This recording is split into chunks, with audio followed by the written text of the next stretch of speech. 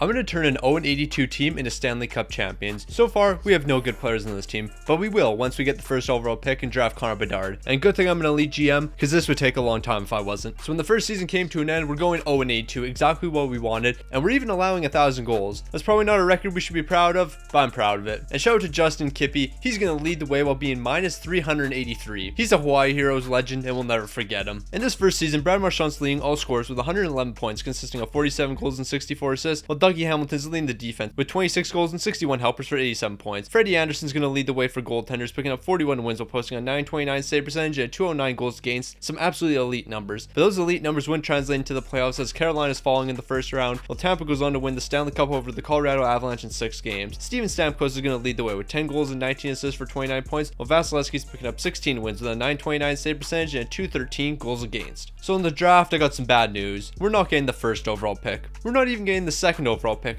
We're dropping all the way to number 3. We just went 0-82, the perfect tank for Connor Bedard, and we dropped to number 3. You hate to see it, you really do. And we can't even trade for Bedard, because I don't want to include next year's first rounder, because that's going to be top 3 too. So we had 4 picks in the upcoming draft, so that means we made a few moves. The 3rd overall pick, we're going to draft Peros, a medium elite potential center. And then I'm packaging the 67th overall pick along with the 5th and a 7th to the Sharks for the 45th. And then I'm turning that 45th overall pick into a medium elite potential goalie. And then our final move is going to have us sending a 5th and a 6th to the Rangers for a 2nd. If that trade doesn't make any sense to you, it shouldn't. I'm abusing the system because for some reason NHL 23 thinks a 5th and a 6th has the same value as a 2nd. So our only signing during the re-sign phase is going to be Peros, and I'm just giving him his rookie deal. But now we're in free agency, so it's time to make some moves. Bergeron 1 year at 7.9 million, Pavelski 1 year at 7.7 million. Both of these guys are being flipped at the trade deadline, and I'm retaining half their salary so I can get the maximum value from them. Horvat, I'm going to bring you in at 6.9 million per year for 4 years. McLeod 4 years at 1.8 million, Gaucher 4 years at 1.2 million, Gavrinov 5 years at 4.3 million, and then JT Comper 2 years at 3.6 million. So I had the AI sign the rest of my team because I really didn't care who we got. But don't get it twisted, we're still tanking. We're going to get the first overall pick because we got screwed last season. But before we get into another year of tanking, you might not have heard, but I'm trying to pass the Philadelphia Flyers and subscribers on YouTube. So if you haven't already, make sure you subscribe and turn notifications on so you can be notified of when I upload. So we're going right to the trade deadline and then making some moves. But at the trade deadline, we're doing way better than expected with a 27, 33, and 7 record. I'm surprised we've won more in 12 games to be honest. So I'm going to send Bergeron while retaining half his salary, Eller in a 7th over to the Stars for Haltonen. And then I'm going to send Pavelski while retaining half his salary along with a 2nd, a 3rd, and a 7th to the Edmonton Oilers for Holloway. And then Holloway, I'm going to go all in with you. 7 years at 6.7 million. You better become an elite player for us. So with that signing in the books, we'll simulate to the end of the season and hopefully finish last. We got some good news. With a 33, 44, and 7 record, we're finishing dead last in the entire NHL. You love to see it, you really do. Bo Horvat did what he could for us, picking up 56 points while leading the team. And Gavrinov, he's going to pick up 2 goals and 32 helpers for 34 points to lead the defense. In our goaltending situation, it doesn't matter. Neither of these guys are going to be back next season. Looking at the entire league, Kucherov's going to lead the way with 56 goals and 47 assists for 103 points, while Victor Hedman's picking up 8 goals and 63 assists for 71 points. Taking a look at goaltenders, Samsonov's leading them all in wins with 43 while posting a 913 save percentage and a 257 goals against. But in the playoffs, the Chicago Blackhawks are going to complete the fastest rebuild imaginable, beating the Florida Panthers in 5 games. So just imagine, the Chicago Blackhawks team right now, like the current team they have right now, 1 year from now would win a Stanley Cup. Yeah, that seems realistic. But finally, I have some good news for you guys. We're getting the first overall pick, so we're going to draft somebody elite. As you can see, we're only making 2 picks in the draft, but they're going to be 2 elite picks. The first pick's going to be Ruutu, medium elite potential defensive defenseman. He's going to be a massive help for us. And with the second pick, we're getting a medium elite potential goalie. But of course, we did make some moves. I'm going to send the 40th overall pick to Philly for the rights to Tony DeAngelo and 2 fourths, a 4th and a 6th going to the Devils for Andre Platt, a 4th going to the Ducks for a 4th and the rights to Kuzmenko, and then I'm sending a 4th to Detroit for the 4th and the rights to Kubalik. But Kubalik, more than likely, he's not coming back next season. So now we got to make some signings in the re-sign phase.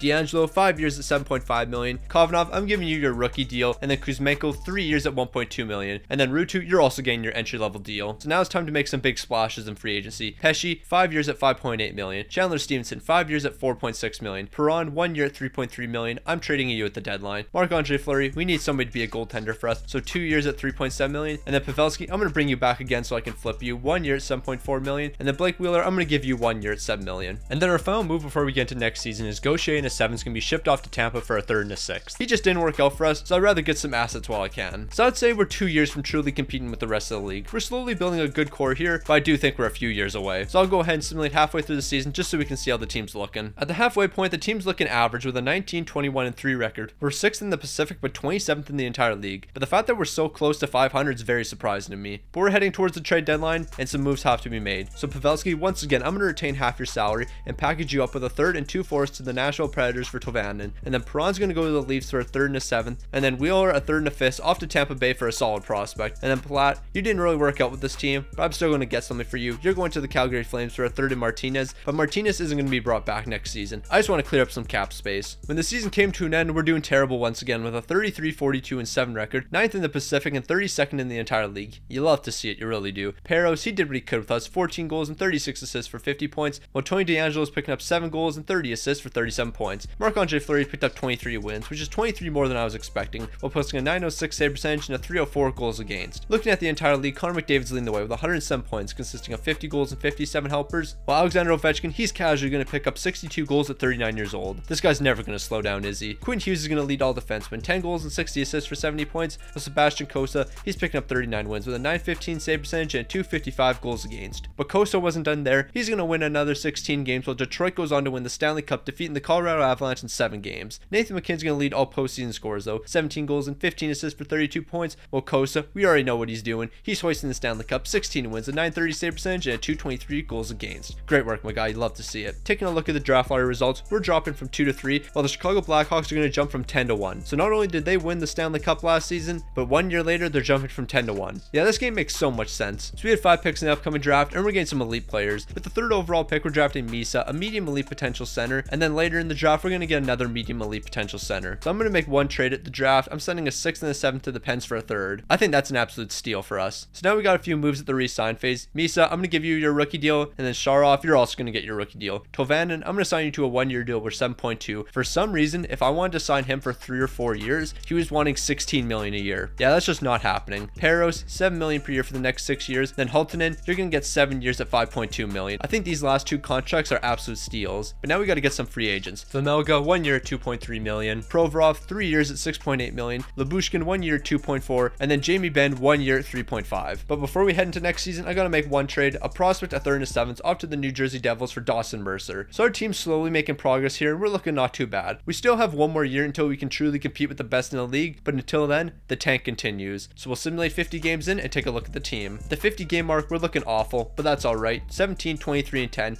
8th in the Pacific and 29th in the entire league. I got no issues with that. Horvat, you're doing your thing. 18 goals, 25 assists, 43 points. Keep up the great work. So before we go to the trade deadline, I want to make 2 extensions. Tovanen, 2 years at 7 million, and Dawson Mercer, 4 years at 2.6. Honestly, Tovanen's bugging. This dude wants like 16 million a year, so I'm probably going to trade him in the next year or 2. At the trade deadline, I am going to make one move. A 2nd and a 6th round pick is off to the Rangers for Kravitsov. With that trade made, I'm going to simulate to the end of the season, and we'll see how the team finishes. Hopefully, we finish in the bottom 3. When the season came to an end, we're doing much better than I was hoping for. 33, 36, and 13, 7th in the Pacific and 25th in the entire league. This is very disappointing. I'm trying to get the 1st overall pick, not the 10th overall. Horvat did his thing though, 32 goals and 37 helpers for 69 points, and DeAngelo, he was leading the defense while looking amazing, picking up 51 points. Majelmic, 22 wins, a 902 save percentage, and a 320 goals against. Honestly, my guy, I wasn't expecting too much from you, so you exceeded expectations. Looking at the entire league, Nathan McKinnon's leading the way with 107 points, while Charlie McAvoy is going to lead all defensemen with 16 goals and 60 assists for 76 points, and Sebastian Cossa, once again, he's leading all goaltenders and wins, 42, while posting a 912 save percentage and a 270 goals against. But this time in the playoffs, Cossa isn't going to be able to win a Stanley Cup, as Tampa Bay is going to defeat the Seattle Kraken in 6 games. Steven Stamkos is going to lead all postseason scores, 18 goals and 18 assists for 36 points, while Vasilevsky, he's going to pick up 16 wins with a 906 save percentage and 285 goals against for what I would believe would be his 4th Stanley Cup, because he's already won 1 in this video. He had 2 before this video.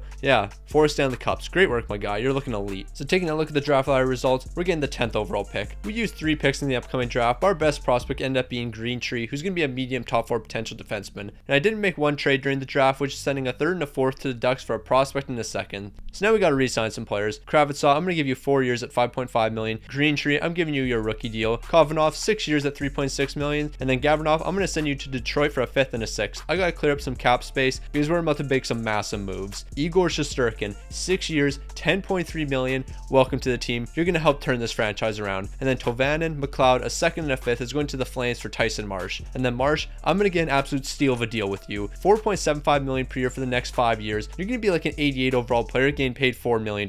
That's an absolutely fantastic deal for us. Horvat, you're a Hawaii legend. You'll never be forgotten here, but I got to clear up some cap space because we're about to make a massive move. So I'm going to send you to Arizona for Gunther. And then I'm flipping Gunther a second and a sixth to the Ducks for Minty Yukov. But we did have one problem. The Predators are going to screw me for taking Tovanen earlier. They're going to offer Marsh a 3-year deal at $6 million per season. Of course I'm matching this, but now I've got to pay him an additional $1.25 million that I wasn't looking for, and the contract's 2 years shorter than it originally would have been. Nashville just wants to get some revenge. You hate to see it. And we still got a few more moves. Evander Kane, 1 year, $2.3 million. Blankenberg, $800K for 1 year. Connor Garland, 1 year, $2 million. Anton Forsberg, 1 year at $1.8 million. And then a medium elite prospect along with a 6 is going to the Kings for Pernelli and a low elite potential prospect. So honestly, I think our team's looking really solid. Our defense is probably the best in the league, and we have a top 3 goalie, so I don't think anyone's going to be able to stop us now. So I'll go ahead and simulate through 10 games, and we'll see how the team's looking. Through the first 10, we're not looking as great as I thought we would. We're going 4-5-1. Now I'm a bit concerned about the team, but we're picking it up in the next 15, going 9-6. And at the 50 game mark, we're one of the best teams in the league, 32-17-1. So that means over our last 25 games, we went 19-6. I think we're legit. We're first in the Pacific and 6th in the entire league. You love to see it, you really do. Marsh is going to be leading the way with 25 goals and 22 helpers for 47 points, but Peros is also going to be tied with 47 points, consisting of 15 goals and 32 helpers. Tony DeAngelo is doing his thing, leading the defense, 3 goals and 24 helpers for 27 points. Well, Igor Shesterkin, he's got 24 wins with a .906 save percentage and a .291 goals against. Great work, my guy. Keep it up. And before we get to the trade deadline, I'm going to give one extension. Ruutu, 3 years at $8.5 million. At the trade deadline, we got to make one move, seeing as we're doing so well. So I'm going to send a prospect, a 3rd and a 6th over to the Penguins for Cal Yarcrow. When the season came to an end, we're looking absolutely fantastic. 47-27-8, first in the Pacific, but 7th in the entire league. But keep in mind, we did have 47 wins, so we're an elite team. I'm not too concerned. Peros was leading the way with 22 goals and 51 assists for 73 points, where Tony DeAngelo did his thing for the defense, picking up 51 points. And Igor Shesterkin, 36 wins, a .904 save percentage, and 289 goals against.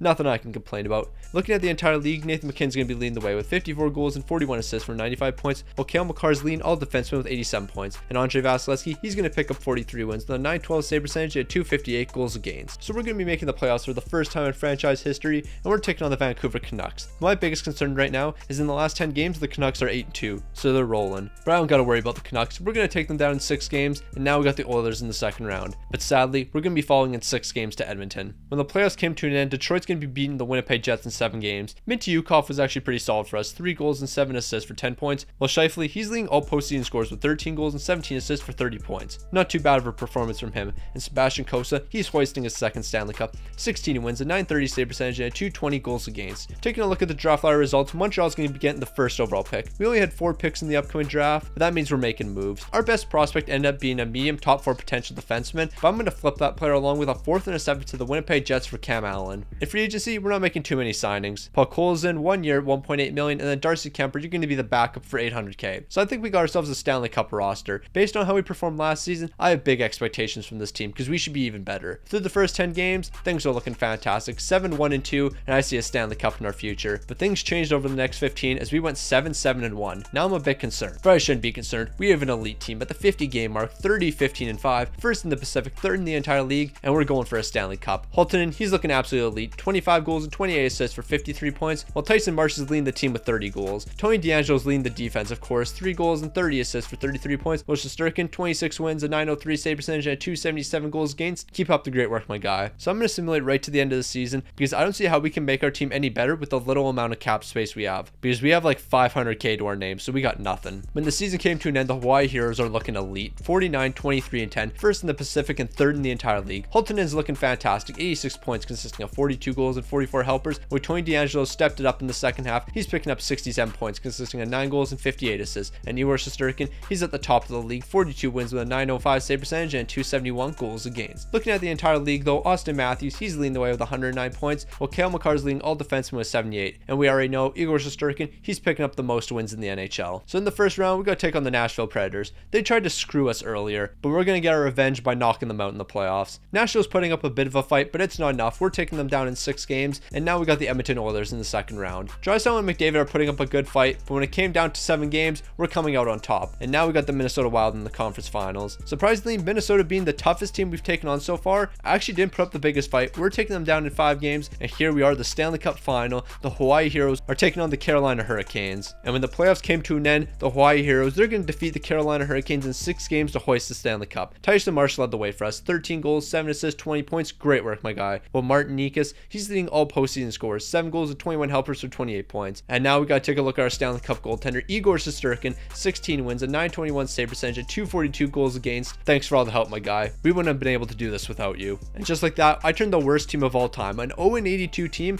into Stanley Cup champions in just 5 seasons. Not gonna lie, this video put my GMing skills to the test, but I think I did a pretty solid job.